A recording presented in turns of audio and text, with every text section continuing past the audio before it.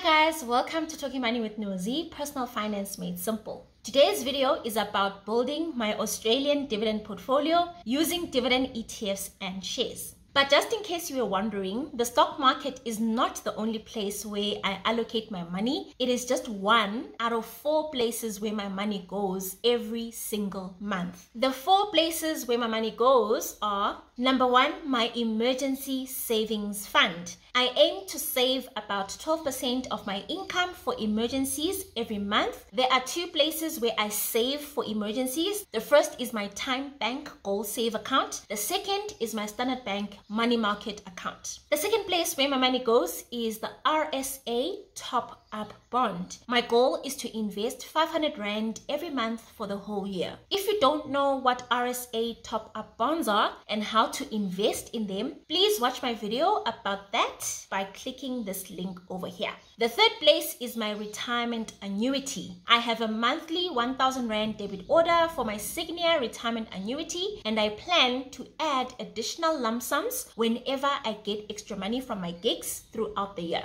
The fourth place where my money goes is investing in stocks and ETFs on the stock market. My goal is to invest about 46% of my income on the stock market every month for the whole year. For my end of January / beginning of February investments, which I'm going to show you in a moment, I'm going to start building up my dividend portfolio in the Australian stock market. Last year, I went all in on the American stock market, but this year I am switching things up to the Australian stock market. Firstly, it's because the Australian dollar is cheaper than the US dollar, and secondly, I also found that Australian dividend yields on average are much higher than American dividend yields. But guys, please remember that dividends are not the only thing to look for when you're choosing your investments. The companies that you choose should be profitable, have low debt levels, and have reasonable dividend payout ratios. As usual, I'm going to allocate more money to ETFs compared to individual shares because that's just how I roll, right? I must admit though, I am still a bit torn about not focusing on the US market this year. First of all, the US is a dominant economic superpower and their stock market is the biggest in the world. Secondly, there are so many good quality companies that are known all over the world to choose from. You know, companies like Apple, McDonald's, Microsoft, Coca-Cola, MasterCard, Google, etc. The third thing is that it is super easy to do research on the American stock market, guys, because all eyes are on the American stock market, right? So there are lots and lots of websites and heaps of data that make it so easy to study and find good companies. But with smaller stock markets, it's like, it's almost as if nobody cares, and it's a bit difficult to do research because it's harder to find information. I'm not saying it's impossible to find it, but it's just hard. And the websites that are really good are few and far between. Anyway, moving along, another thing that I wanted to mention is that the 2024 tax year starts on the 1st of March 2023. Remember, a tax year starts from the 1st of March of one year and ends 28 February the following year. So the 2024 tax year starts 1 March 2023. It's going to end 28 February 2024. The beginning of a tax year is important because people with pension funds or retirement annuities, tax-free savings accounts can start making deposits again if they had maxed them out in the previous tax year. So that's exactly what I'm going to do with my TFSA because I reached my 36,000 deposit limit in June 2022 and I haven't been able to make any more deposits into my TFSA since then. If you haven't maxed out your TFSA for the 2023 tax year, I encourage you to do so before 28 February 2023, which is when the tax year ends. And just to clarify, a lot of people always ask me what would happen to their TFSA if they don't max it out, right? If they don't reach 36,000 Rand for a particular tax year. So let's say for the entire 2023 tax year, you only manage to deposit and invest 5,000 Rand into your TFSA. What's going to happen to your unused 31,000 deposit limit, right? The answer is that your unused deposit allowance is not carried over into the next tax year. So when 1 March 2023 comes, all of us, our TFSA allocations go back to 36,000. You're not going to be allowed to have extra allowance because you didn't meet the target last year. So if you didn't meet the target, sorry, you're going to be only allowed to put in 36,000 Rand, not 36,000 plus any additional unused limits from previous years. That's not how it works. So as I have said, starting on the 1st of March 2023, I'm going to reduce the amount going to my Australian investments and divert it into my EasyEquities TFSA, invest there until I reach the tax year limit of 36,000 Rand. I plan to reach my TFSA limit within 3 months. So it means I'm going to reach my limit in May 2023. Then from June 2023, I'm going to continue building my dividend portfolio using Australian stocks and ETFs. So why am I focusing on building a dividend portfolio? It's because a dividend portfolio is one of the simplest ways to earn passive income and grow wealth over the long term. By investing in a diversified mix of stocks and ETFs that pay dividends, I want to benefit from the growth potential of the stock market while also receiving regular dividend payments. This will hopefully provide a level of financial stability and security for my future. How am I going to choose the right stocks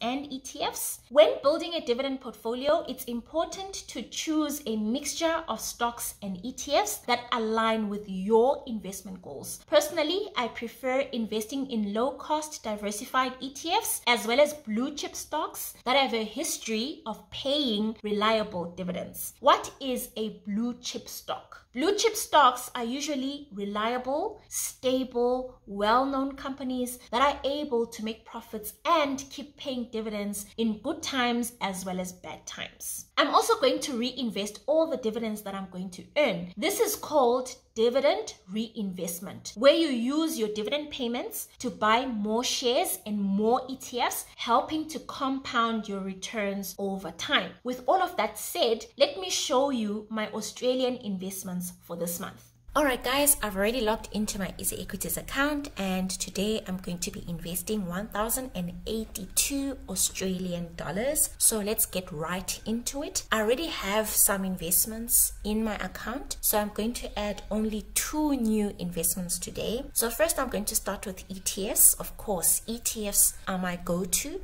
And today I'm going to add Vanguard Australian Shares Index. This is an ETF with 300 Australian shares. So I'm going to buy more. And as usual, I have predetermined how much I'm going to invest in advance. So I'm going to invest $382.30 worth of VAS. That's the ticker symbol. So guys, stocks and ETFs have got the long name and they also have the short name. The short name is called the ticker symbol. So as you invest more and more, you get used to ticker symbols. So Vanguard Australian Shares Index ETF is actually called VAS for short. So there we go, and only buy at ask, place by order. The second ETF that I'm going to buy is actually in my watch list. So if I click on invest now, you will see it in my watch list. Here it is. This is the Vanguard Australian Shares High Yield ETF. So what is this ETF? This ETF has got 74 companies in it. Those 74 companies were selected based on high dividend yields as well as quality characteristics as well. It's also low cost. Remember guys, with ETFs, I always choose ETFs that are low cost. So the TER, or the management fee, is 0.25% for the Vanguard Australian Shares High Yield ETF, or VHY for short, and I'm going to buy $500 worth of VHY.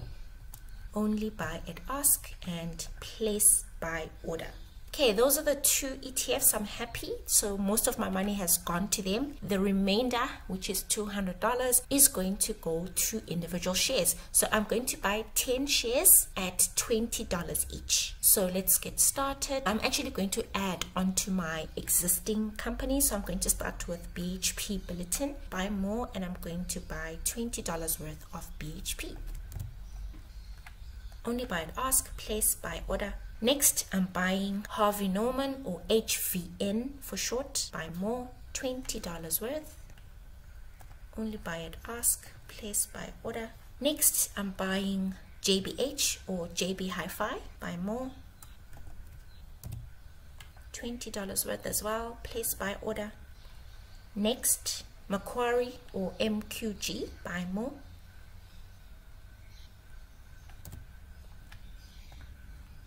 place buy order. Next is Rio Tinto, buy more,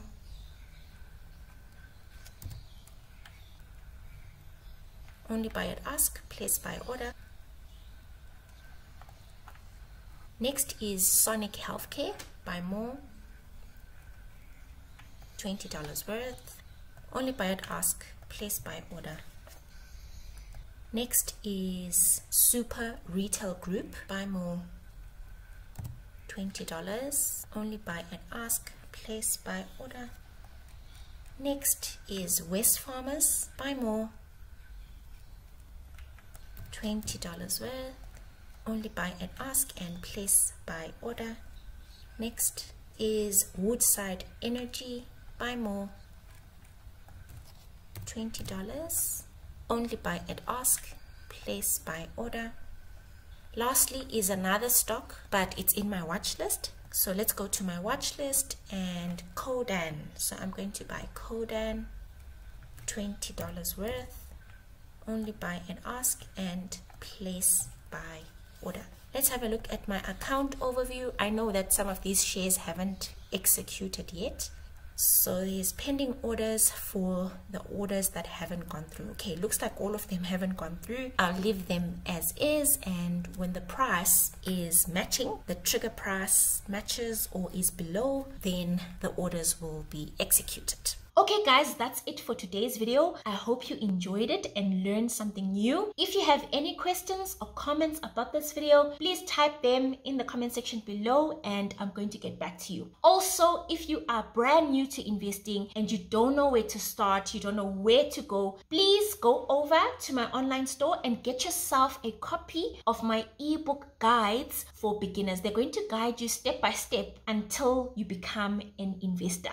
Again, I'm going to leave the link to my online store in the description and comment section below. As always, please like this video and subscribe to my channel. I'm going to see you in the next video. Bye guys.